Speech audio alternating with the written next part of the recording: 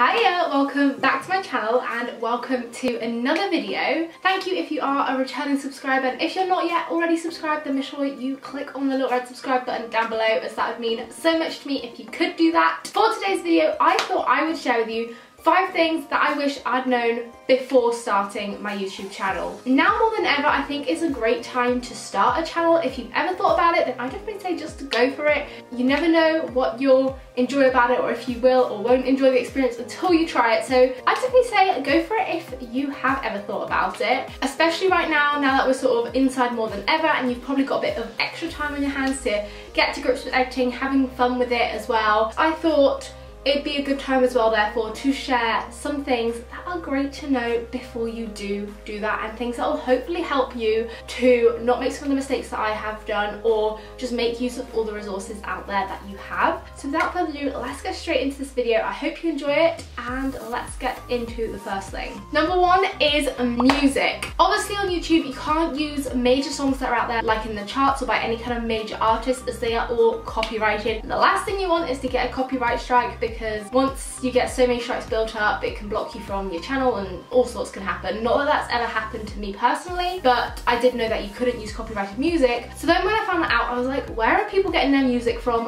What are people using? So I was using the YouTube audio library, which isn't fair enough, it's a good place to kind of start. They've got quite a large collection of songs on there and music. However, it's not always the best music on there. I've got some tracks off of there and they're fairly decent, but it's definitely better to look around on YouTube itself. There's so many channels which offer royalty-free music, or different artists as well that will offer royalty-free music. And if you just type that into the YouTube search, you'll get all kinds of songs that come up. People have also made playlists putting together loads of different songs by different artists that are royalty free as well, and that basically means you can use it as your background music and you don't need sort of the copyrights for it. Do just check the description of the song though, because some of them will have you're free to use this music and monetize your video. Just check all the criteria. However, they might have but include this in your video description, and then there may just be some links you have to copy across with the song title and some details about the artist. So just make sure you check out for that if you do use a royalty free song as well. I usually link all my music that I use down below anyway, whether it has that or not, just because I think it's fair to the artist. And also I love it when other people do that, because if I like a song in a video and I want to use it, then it really helps when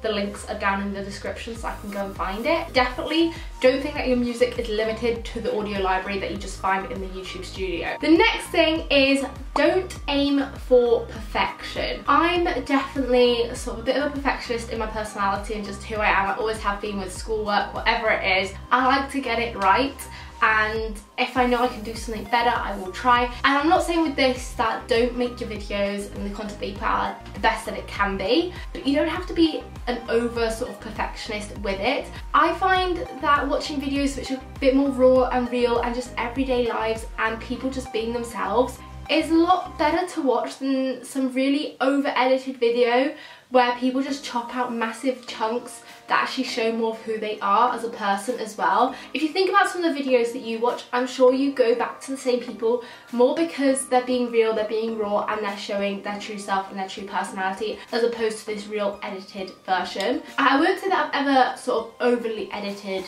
myself at all to make me look a certain way or sound a certain way or act a certain way, but I definitely would spend time just sort of picking up on the tiny details that are really insignificant and really don't matter.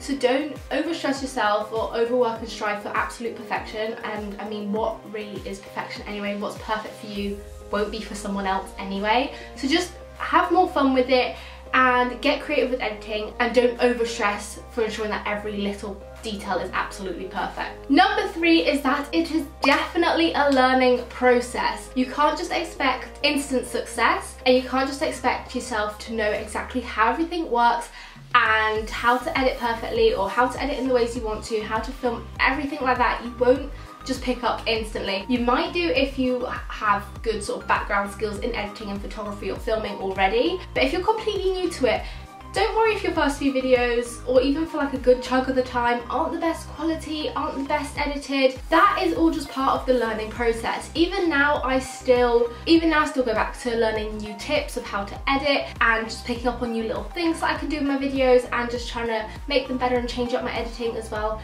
and learning new skills and things to apply to my videos, because There's so many features as well that come along with updates in video software and new things that you might not have even thought about doing before. They may pick up on someone else doing something and you think, oh, I want to learn how to do that. How can I do that in my videos? So you're constantly learning. You're never going to reach a point where you know absolutely everything, even years down the line. I've been doing this stuff for I think about 5 years and I'm still learning a whole lot. So don't just expect it all to come to you, and don't stress when you don't think your video looks amazing or that it's not as well edited as someone else's. If you're new to this, then you're not gonna get it straight away. So just remember that it is a learning process, and over time you'll pick up on more skills. Number 4 as well is something that I've been trying to apply more recently, and that is to do with your thumbnail and title. It can really make all the difference to a video, whether it flops or whether it's successful. There's no point having a good video, offering good quality content to people and trying to help people or share your day-to-day life or whatever it is that your video is about, and not have people click on it. This has been something that I've definitely picked up on a lot more recently and tried to put more thought into, and spend more time making my thumbnails and spend more time actually thinking of titles and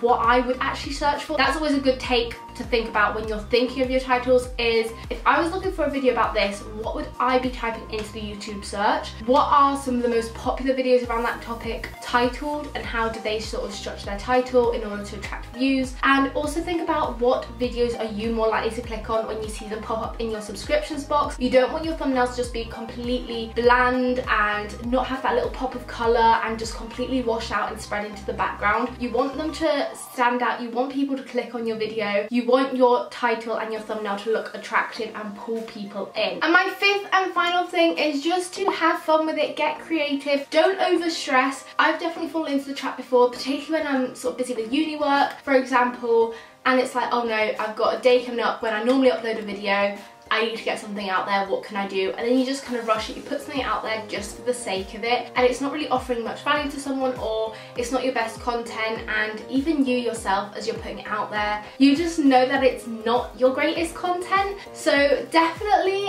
just make the videos you want to make the videos you actually enjoy making, and not just doing it for the sake of it, because I think people would much rather see something that you've put time and effort into and that you're actually wanting to film, rather than something that you've just made because you felt like you've had to. And also that portrays across on camera. When you're feeling stressed or you're not particularly wanting to film it, no matter how hard you push it, you can still sense that something's not quite right and that person doesn't particularly want to be doing that video, or they don't particularly want to be there. So definitely remember why you started. That's another good reason. Have a good strong why behind your channel. What are you trying to do? Are you trying to entertain people? Are you trying to get good information across there? Are you trying to make people laugh? Just have a good why. What is the main purpose behind your channel? And at times when you're stressing over content, not sure what to do, remind yourself of that why. Then you can think of what can I fit in with that why that will serve that why and give the content that I'm wanting to get across on my channel, and that can really help make